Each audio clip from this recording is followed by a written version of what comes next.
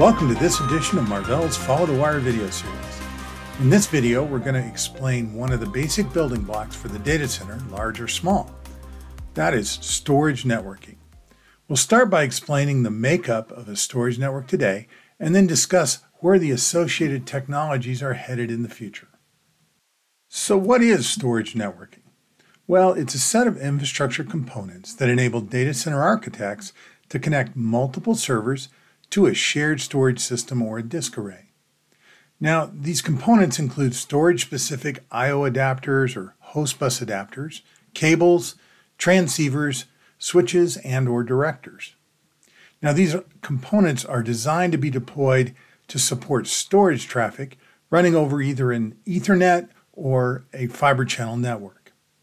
And because data availability is a key requirement for shared storage solutions, storage networking fabrics are always, or at least they should be, deployed in redundant, high availability configurations. Here's a look at different storage networking topologies that are commonplace from the SMB to the enterprise customer to connect application servers to shared storage resources. We'll explain these topologies from left to right in this image. Now, some customers use software-defined storage implementations that support file, block, and object storage, and these communicate over an Ethernet network. In this case, storage software runs on a server cluster, allowing each of the servers to access storage across the cluster. Now, in the second configuration, other customers use hyper-converged infrastructure, or HCI systems. In HCI, the compute, storage, and networking elements are all integrated together. Storage is accessible to all the compute elements across the HCI network. When more resources are required, just add another HCI system to the network. Now, for customers who don't need lots of compute, but they need lots of data storage, direct attached, just a bunch of flash type solutions can be used, or JBOF. Like HCI and SDS, these connect typically over an Ethernet network, but can be SAS or serial attached SCSI or FibreChannel connections as well. Now, for mission critical applications on the right, where access to data is paramount, a storage area network, or SAN, is typically deployed to allow multiple servers to access multiple shared storage arrays in a secure, storage-only network. Now, for SANs, either Ethernet or FibreChannel can be used as the transport, with most SANs being FibreChannel due to the higher reliability, security, and predictable performance of this protocol. Let's take a deeper dive into the SAN topology and the protocol options.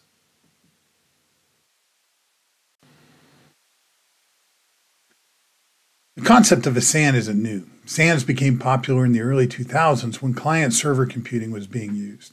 The SAN topology provided access to shared storage among two or more servers in a very highly available configuration.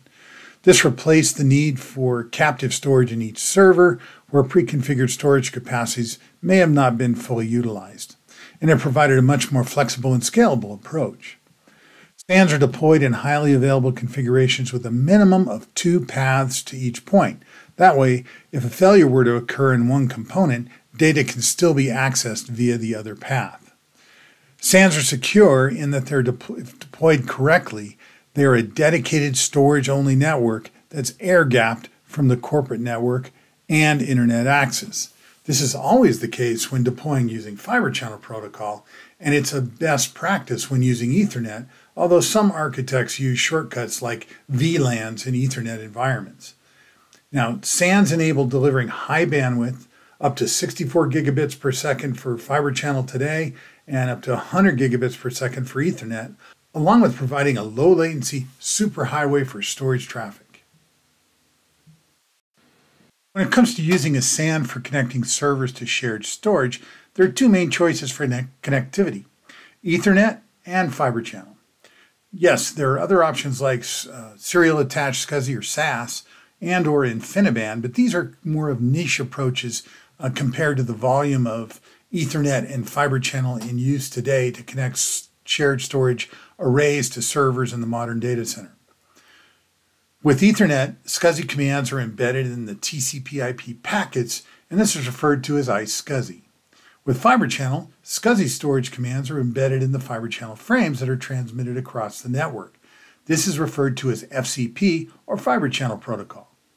Now, with next generation storage, the storage commands will be using different language. They'll be using NVMe instead of SCSI. And this is to improve the efficiency and performance of the storage communications. It's referred to as NVMe over fabrics.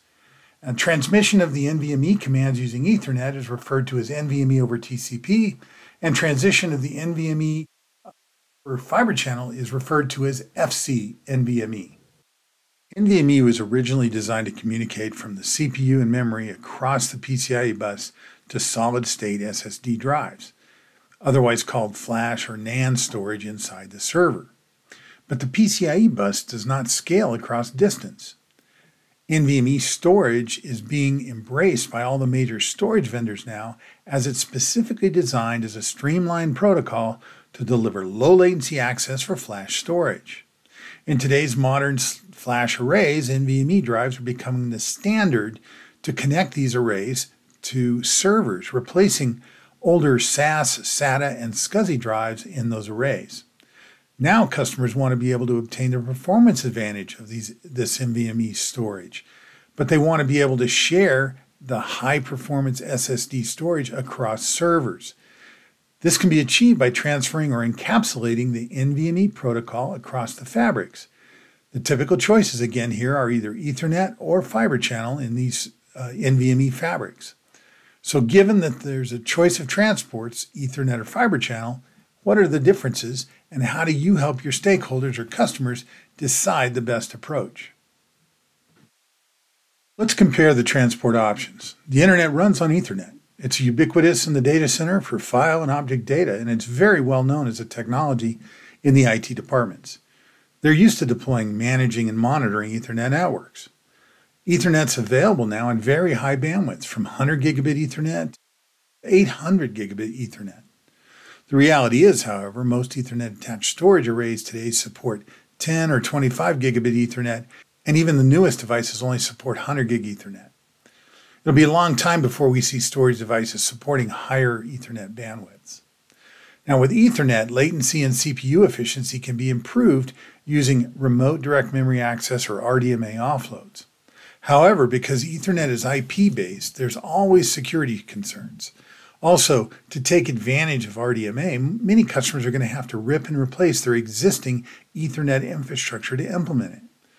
This is also a concern as you transition speeds where you need to change the I/O adapters, cabling, and switches when you're transitioning from, say, 10 gigabit Ethernet to 25 or 100 gigabit Ethernet or above. And while Ethernet is everywhere, for high-performance Ethernet like 100 gigabit Ethernet, the switching hardware isn't as flexible as, say, lower capacities or lower performance switches.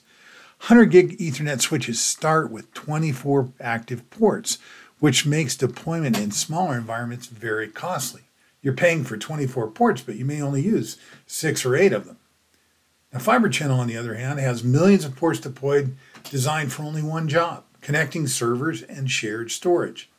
It's much more conducive to storage networking.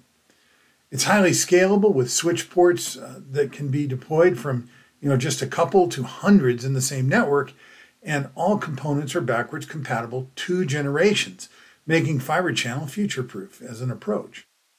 FibreChannel is also secure in that it's air-gapped from the Ethernet network and has a proven track record of security and reliability.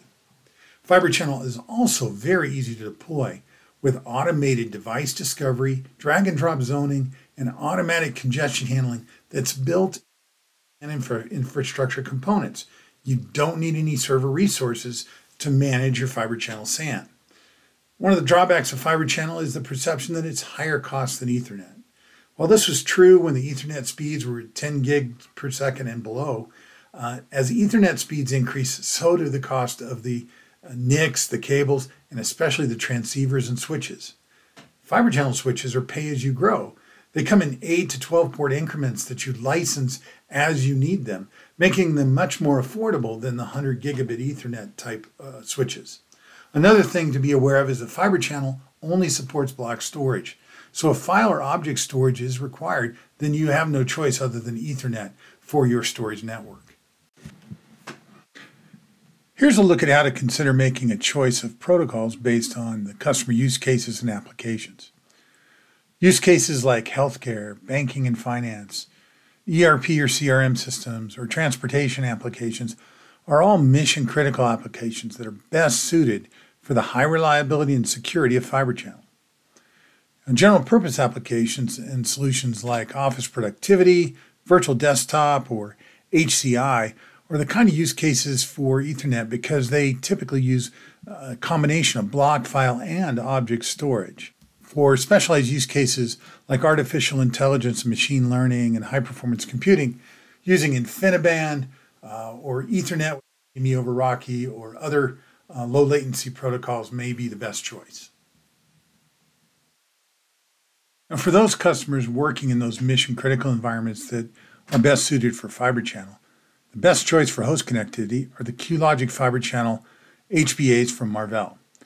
Here's the portfolio of our QLogic FibreChannel HBAs.